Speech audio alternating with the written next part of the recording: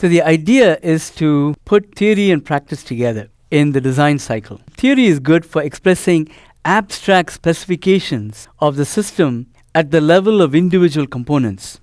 For this part of the design cycle, namely specification of what we want to build, a theoretical framework called I/O automata is used, and its syntax is very similar to C-like syntax. And so in terms of writing the specification, it's very intuitive in how we go about using I/O automata to develop the system requirements and specify them using the syntax provided by I/O automata. And more importantly, the composition operator that's available in I/O automata allows expressing specification of an entire subsystem that we want to build. Example, if you want to build a TCP/IP protocol stack, then all of the functional relationship between the components of the subsystem can be expressed using the powerful specification language primitives available in I/O automata. The second part of the design cycle is converting the specification in I/O automata to code that can be actually executed.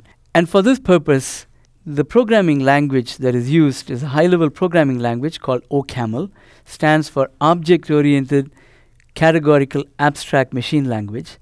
And it has several properties that make OCaml a very good candidate for doing component-based design, as we are proposing to do in this lesson. Number one, the formal semantics that is available in OCaml is a nice complement to the specification that we've done using I/O automata.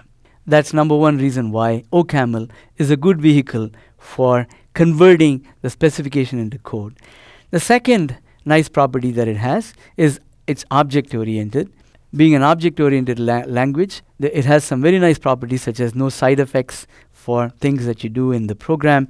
And in fact, this comes from the fact that OCaml is a functional programming language. So some of the properties of the functional programming language, including no side effects and so on, make this an appropriate vehicle to convert the specification into code. And third, perhaps the most important characteristic from an operating system designer's point of view is that the code that you can generate with OCaml is as efficient as C code.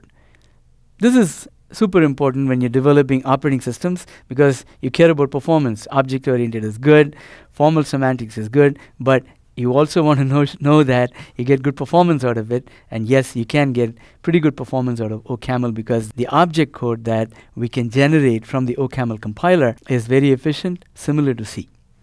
All of these make OCaml a good vehicle for going from specification to actual code.